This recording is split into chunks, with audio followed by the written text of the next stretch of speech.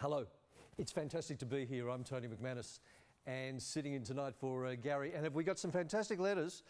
Letter number one, we've called, for legal reasons, we've called Rubber Dub Dub. And it's a story about a person whose husband is probably fooling around. We'll discuss that more in just a moment. There is the question of the sisters. Now, sisterly love can either work for you or sometimes work against you. This is a situation where some of the sisters might be looking to take over mum's fortune from one other sister. And Andrew writes to us and tells us about the fact that he thinks he's a mug and maybe his wife is actually fooling around. He suspects it, given that there's one on the way. We're going to look at all that. Hope you can stay with us. We've got a great panel lined up for you. It's sweet and sour. Got a problem, big or small, would a miracle be nice? Our motley crew is back, churning out advice. You might even laugh a bit in the following half hour. Park your backside on the couch, cause baby it's time for Sweet and Sour.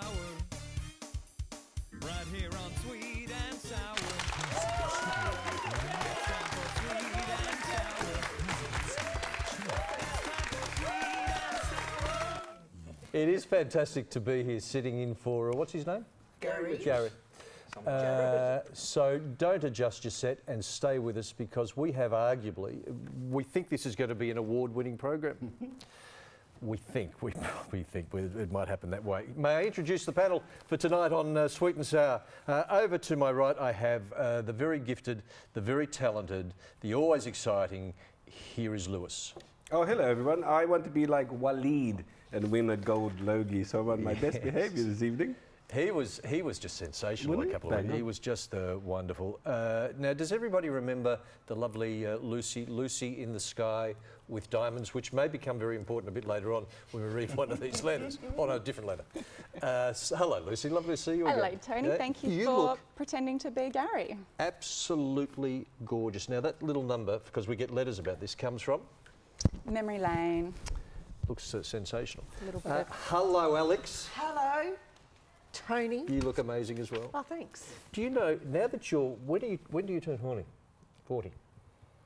Must be soon. But I thought you said, when do you turn horny? Oh, that's what I heard too.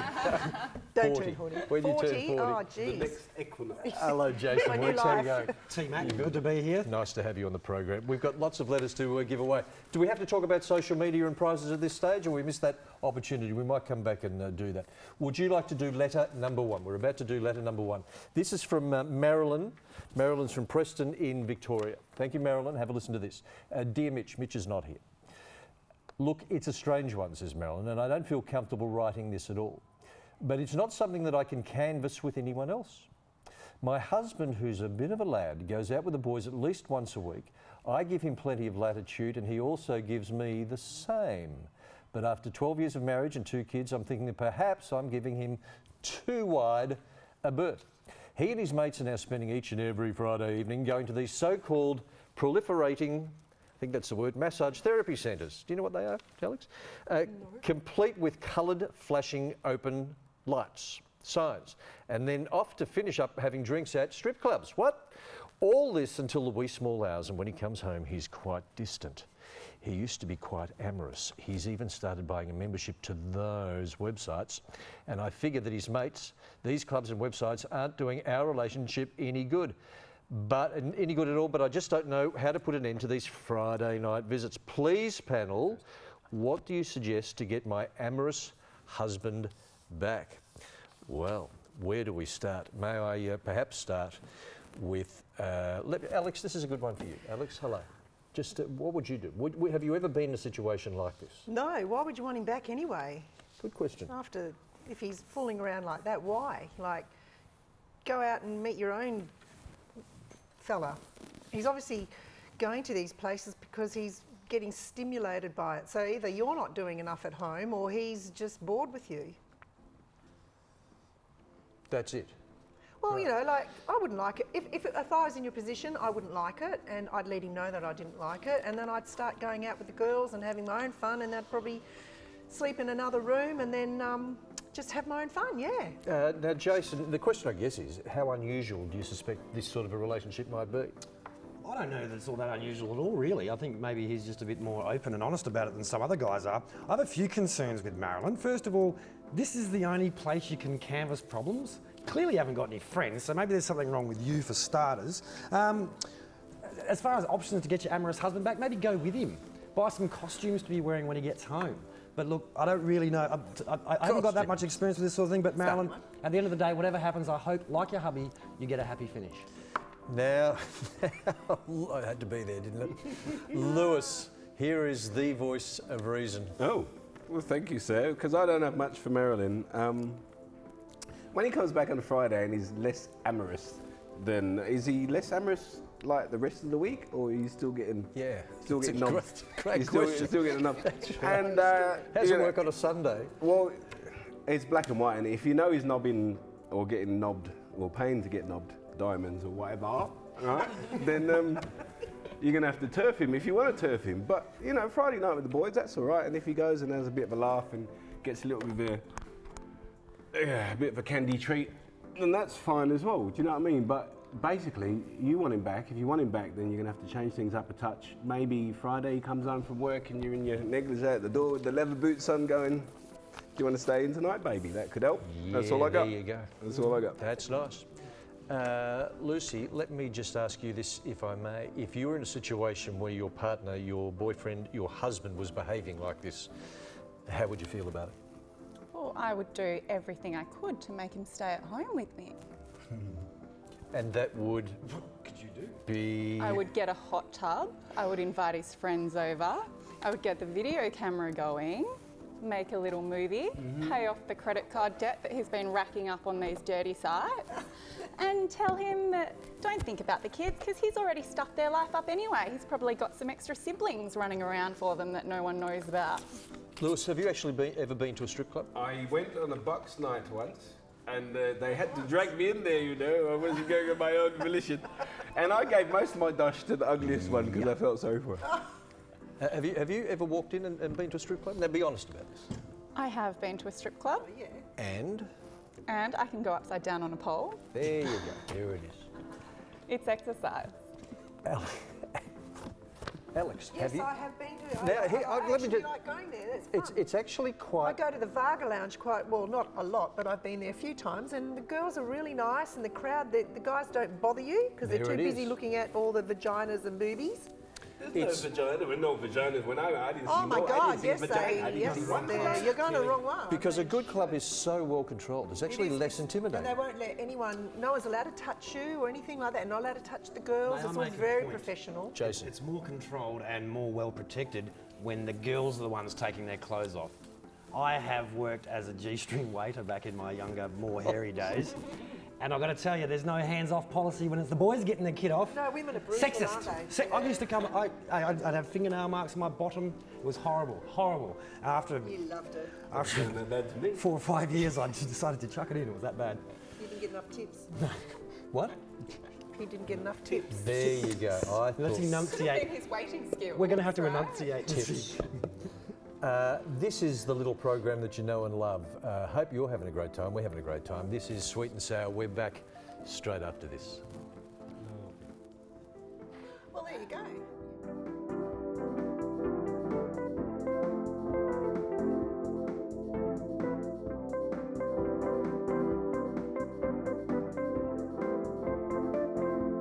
Is easy. Just head to sweetandsour.net.au to send us a letter. And while you're there, why not check out our past episodes? Plus, don't forget to like us on Facebook and follow us on Twitter. And for a behind the scenes look at Sweet and Sour, check us out on Instagram. Facebook and Twitter is the place to be. The movie this week, tickets, thank you, Nat, is called Margarita. Margarita, the tickets. So each of the letters that we read out, team, have tickets to go and see the movie Margarita. We're up to letter number 2. This is from Liz at Henley Beach in South Australia. Have you been to Henley Beach in South Australia, Lewis? No, I haven't been to South Australia at all. Been everywhere else. It's a lovely place. Lots of churches. And Liz writes, this is a very important story, so have a listen to this. I come from a very strange family of first-class biatches. I like to think that I've been the one out of the siblings who has always tried to hold it sanely together for all. Now, Mum's becoming a little frail and the time's come to place her in a nursing home. So my husband suggests that, he suggested, and I've come to agree. She's over 90. Mum's got plenty of money, but I've been the one caring for her for the past 3 years. After a visit from some of my sisters, my mum changed her tune and told me very directly that if I placed her in a nursing home, she'd cut me out of the will and give it all to my other 3 sisters, my 3 other sisters. None of my wonderfully caring sisters will actually share the caring responsibilities. How often do we hear this? And all of them are lining up for the money.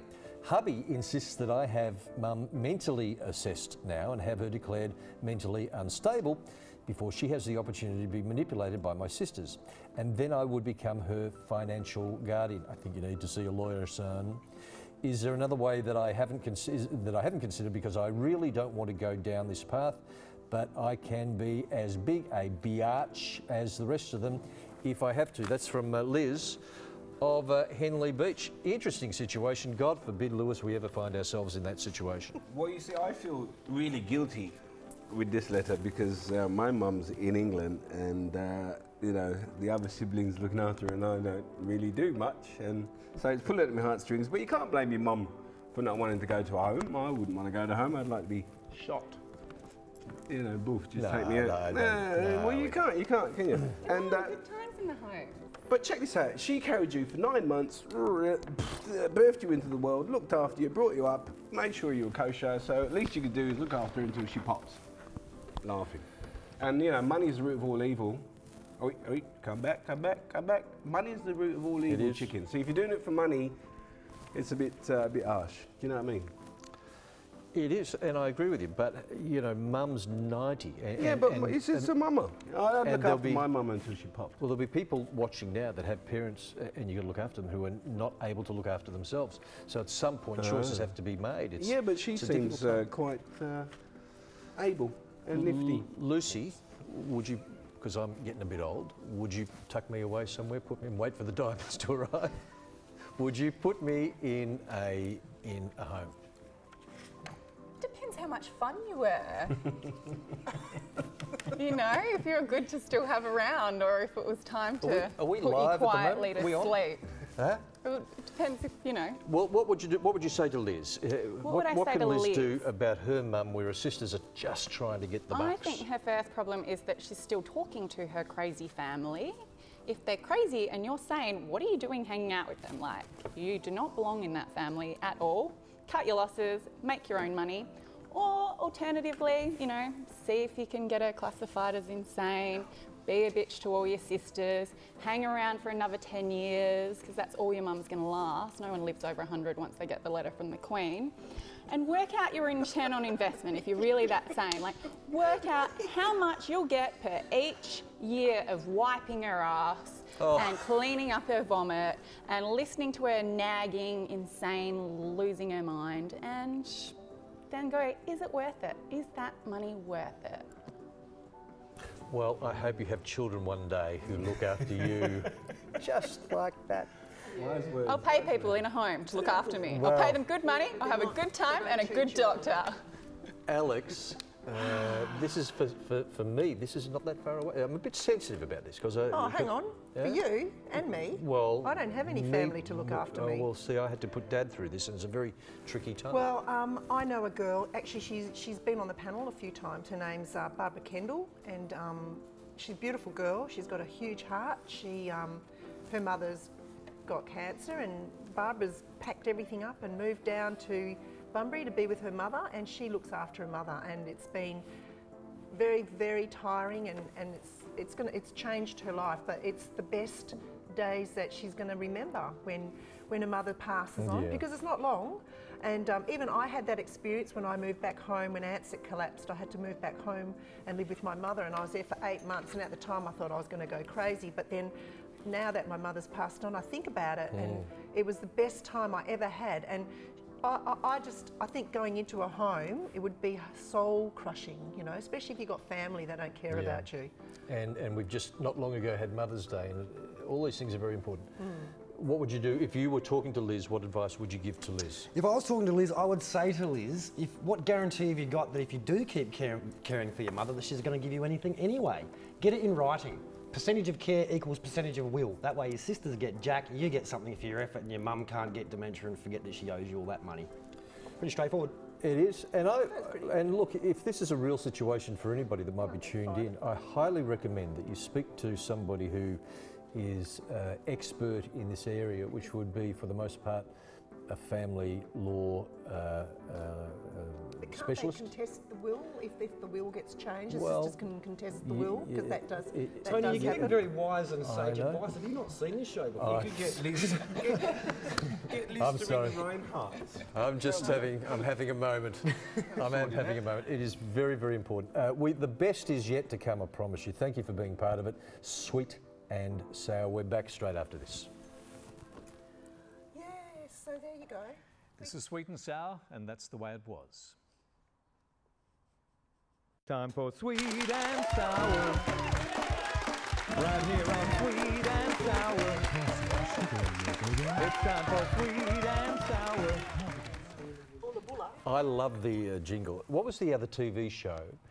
Lewis, you'll know this. Yes. Where the star always sang his opening credits. Who was that? Minder. Remember Minder? Minder. Oh my God.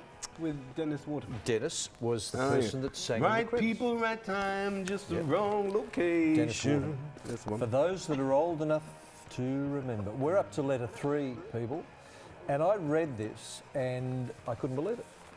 So I'll read it to you. This is letter number 3. It comes from, no, we've already read that one, sorry. It comes from Andrew at Glen Forest, who says, Dear panel, hello everyone. I admit to being a mug. I'm not dumb even though the missus thinks I am. She's probably had at least 20 men in our marital bed and thinks, I don't know about it. Really, she's just a piece of trash. And I don't know how I married her other than arguing that I was in love and she was the first woman I'd slept with. That was 9 years ago. Now, I don't have a prenup. She won't leave me because the money the business brings in is pretty great. It's terrific, even in this poor economic climate. Muggins me gave her half of the business ownership when I started it. I don't have the money to buy her out. I can't start again because the market just won't sustain another identical operation. You're with her so far in the same market. She doesn't work, she just spends and sleeps around. And here's the tag, now she's having my baby, she's pregnant. How the hell do I get rid of this problem out of my life and leave my financial security intact? Andrew, a very difficult situation, but to explain, to assist in this dilemma, here is the man of the moment, Jason. Andrew Glen Forest. I thought at first it was a letter from Twiggy. I was going to say, well, she's going to take your cash. Few concerns here. She's probably had at least 20 men in their bed. Now, for starters, how big is that bed? Just let me get that out of the way. Now, you slept with her 9 years ago. I assume you've only been married 9 years. That's more than 2 external routes a year. And I know people who aren't married who don't get that many. In fact, quite close by. Don't have a prenup. Okay, that was a bad move. Now she's pregnant. He doesn't say, Tony, he doesn't say that she's pregnant with his child. Well. So my only hope I've got for you at this point, Andrew from Glen Forest, is get a DNA test, cross your fingers it's not yours. That'd be a great way to get out of the marriage. Is it the same here as what it is in America, where if your wife cheats, you don't have to give her all the money from the prenup? Or does she get it anyway? I think she gets it. I don't know. She owns half the business case. Yeah. So it doesn't matter, does it? This is a good point. And Could he run the business into the ground? let's take this to the family court. Andrew, you're probably a little spineless, but to clarify that, Alex. Aw, Andy Pandy, you got yourself into a bit of a pickle. Maybe your pickle got you into trouble in the first place. I don't, you know, like you're saying now she's pregnant, so obviously you are having sex with her, because if you're saying now she's pregnant means that you know that you've been there, so now she's pregnant, she's told you, or maybe she just, if she's that horrible, she's got herself pregnant with maybe someone else, because I know a girl that's actually done that, got herself pregnant with another guy, never slept with her husband who's a gazillionaire, and then she realised she was pregnant, so she had to sleep with the husband so that she wouldn't get out of the gazillions, but anyway, it came out later.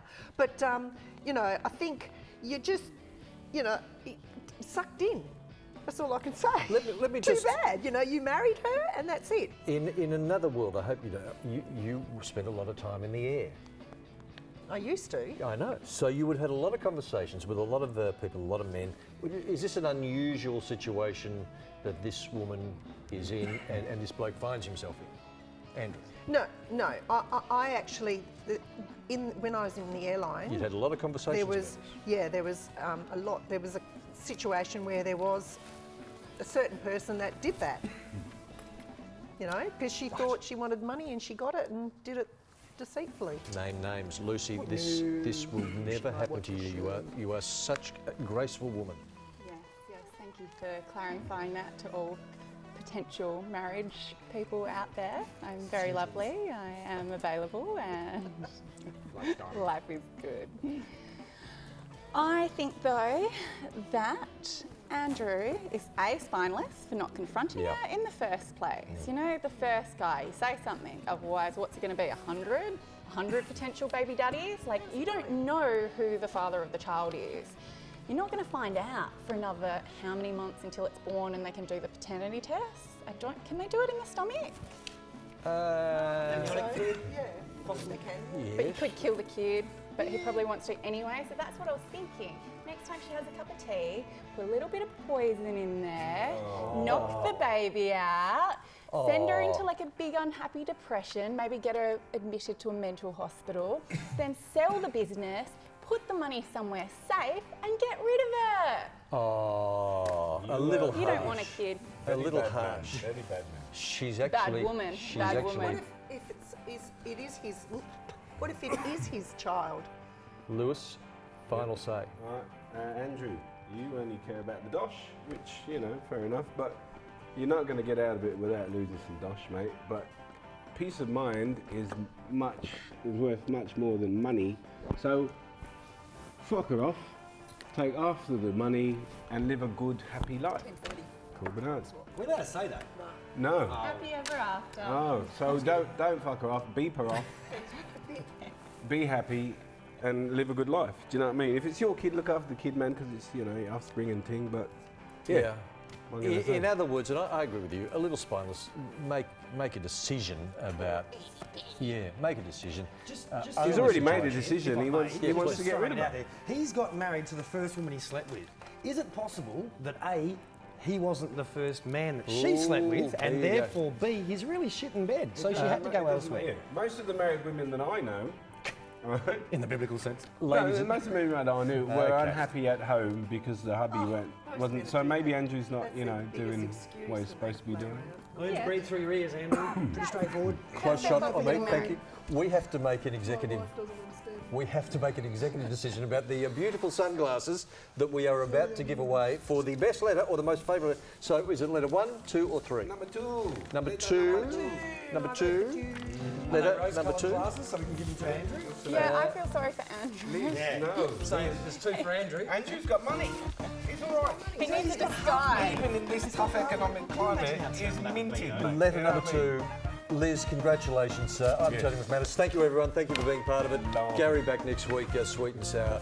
Stay safe. We'll talk soon. Did a great job, Tony. So anyway, that's... Pension. But how many pays?